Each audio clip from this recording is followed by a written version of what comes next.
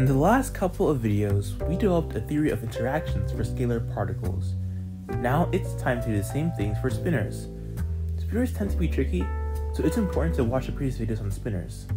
Let's begin. Remember that spinor particles such as electrons satisfy the Dirac equation.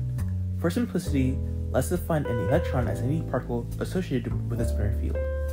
In high energy physics, we can approximate the electron as massless, so we need to solve the massless Dirac equation.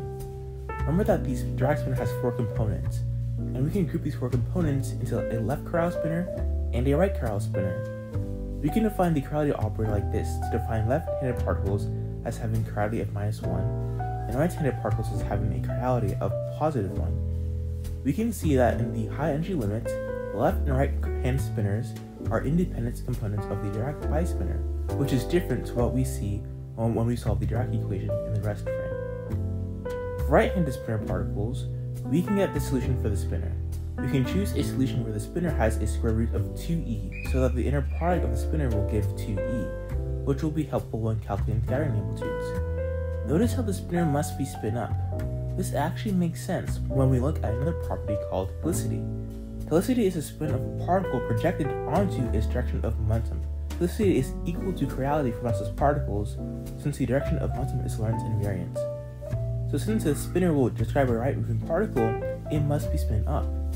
If this particle is traveling to the left, then the particle would have to be spin down. The same argument applies to left helicity particles, with directions flipped. Note that this only applies in the high energy limit. Now we have to do the same thing, but for antiparticles. Solving this equation, we get what seems to be the same solutions. But when we add the helicity operator on the left chiral spinor, we get +1. This can be explained if we say that the antiparticle has negative energy. So this means that what corresponds to spin up and spin down is flipped for anti-spinors. This argument isn't convincing to me, since antiparticles do not actually have negative energy, so maybe there's a better explanation. But what about particles traveling in some general momentum direction? Well, we can write the momentum 4 vector like this, which leads to these equations for left and right chiral spinors in some general momentum direction. These equations are going to be useful when calculating QED scattering amplitudes, where angles become relevant. Now we can take what we learned and derive the LSE formula for fermions. I recommend watching the video on deriving the LSE formula for scalars, since we'll use the same steps. Now the particular LSE formula we get will depend on what kind of particles we have in the in and out states. A popular thing to calculate is the probability an electron and positron go in and out. We can write the equation operator like this. We can prove this explicitly by calculating this integral and using the inner product of spinors. Doing some more stuff and some more math tricks, we get these equations over here. Then we can plug them back into the LSE formula.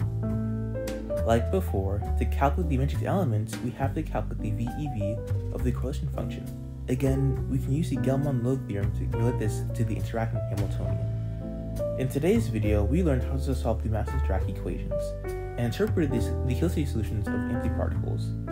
We also derived the LSE formula for fermions. In the next video, we'll be describing how spinor particles and scalar particles interact.